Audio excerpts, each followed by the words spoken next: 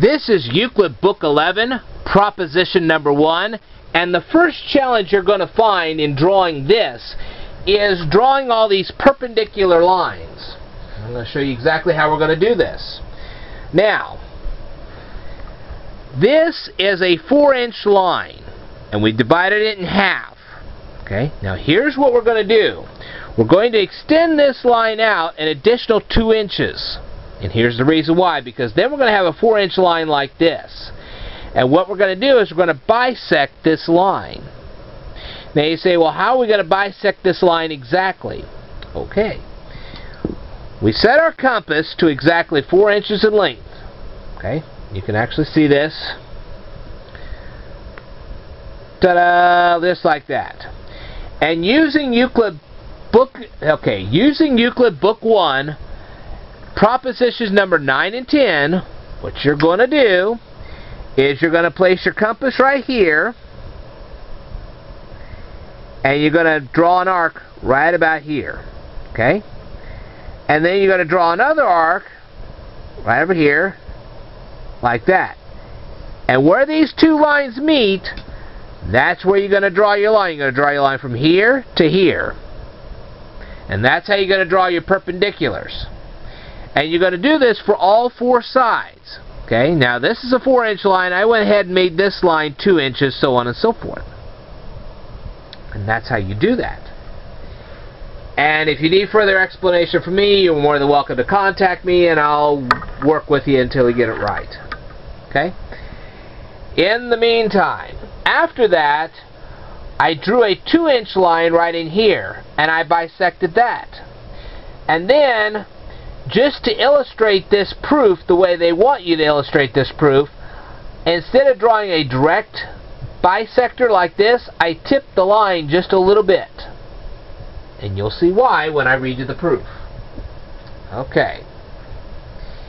It says, a part of a straight line cannot be in a plane of reference and a part in a plane more elevated. Now,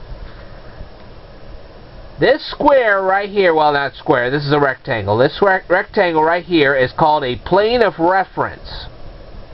Okay? And what this proof is saying is that you can't have a line that is in the plane of reference and also in a plane more elevated.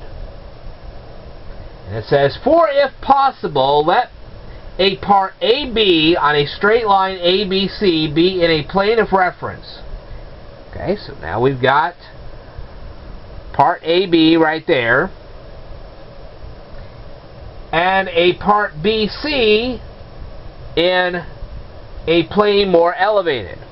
Okay, now we got BC and it's in a plane more elevated. Now, the elevated one would be almost like a perpendicular. You'd have a perpendicular plane here. Okay, getting the picture so far? There will then be in the plane of reference some straight line continuous with AB in a straight line. Let it be BD. So now we're going to be talking about this line right here. Therefore, AB is a common segment of 2 straight lines, ABC and ABD. So, this line is going to be a common segment to this and also to this.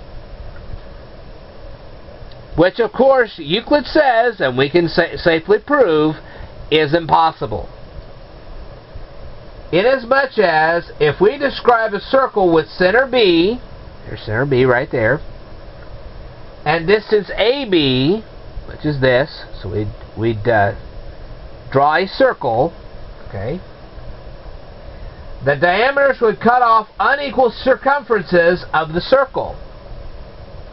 Therefore, a part of a straight line cannot be in a plane of reference and a part of a plane more elevated. And that is Euclid Book 11, that is Euclid Book 11, proposition number 1. Alright. Because what would happen here, let's say we have center B and AD is the distance here. Okay? Then what you would do, let's just do this here. Okay? Let's make this like thus.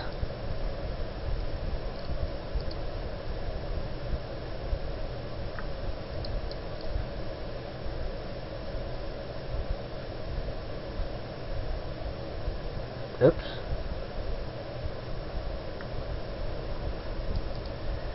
I didn't draw this too well, did I?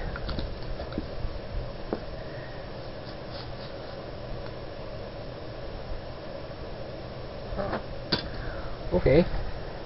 This should actually...